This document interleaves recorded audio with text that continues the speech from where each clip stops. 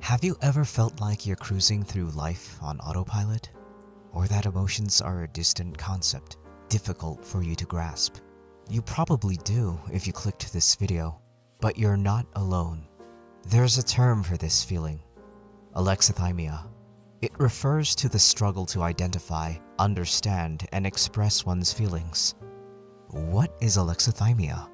Alexithymia isn't a mental health disorder itself, but it often comes alongside conditions like autism spectrum disorder, depression, PTSD, and brain injuries.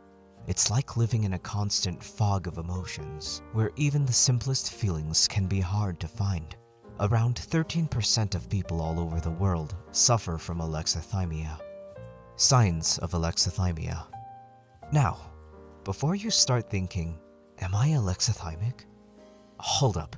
It's not just about having a bad day or being a little out of touch with your emotions. Alexithymia is like living in a constant emotional fog where even the simplest feelings can seem elusive.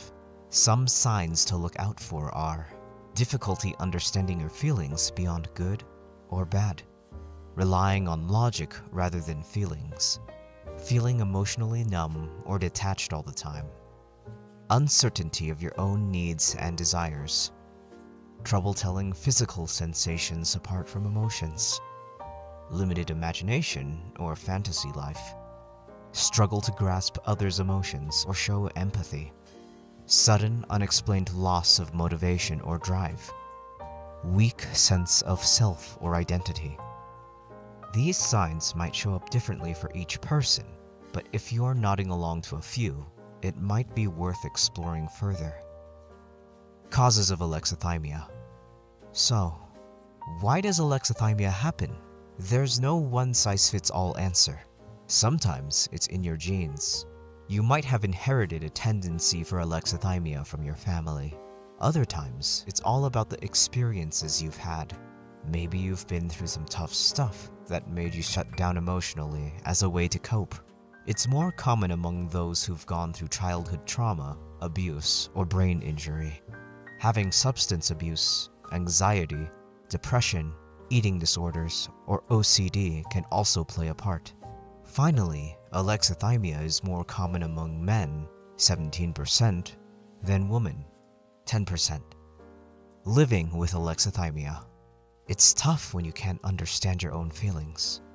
Because all emotions feel the same to them, people with alexithymia don't even realize most of the time when they're upset, in pain, or even having a panic attack.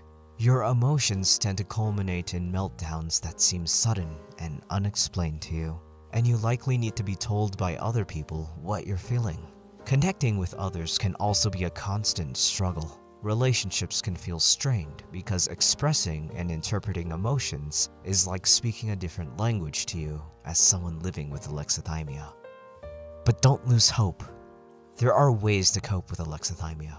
Seeking help from a therapist can provide a safe space to explore your feelings and learn coping strategies. Practices like meditation and journaling can also help you tune into your emotions. Remember, having alexithymia doesn't mean you're broken. You're just wired differently. Your experiences and emotions are still valid, and you're worthy of connection and understanding. Sometimes when you're feeling lost and can't quite put your feelings into words, it's like wandering through a thick fog. But even in that fog, there are tiny breaks where things seem clearer, like seeing a splash of color in a gray sky. Those moments are precious. Hold on to them, even if they don't last long, and just keep taking small steps forward. You're stronger than you think, and embrace your journey. So, what's it really like living with alexithymia? And what helps you cope? Share your stories in the comments down below. And if you found this video valuable, don't forget to like, share, and subscribe for more content. Thanks for watching.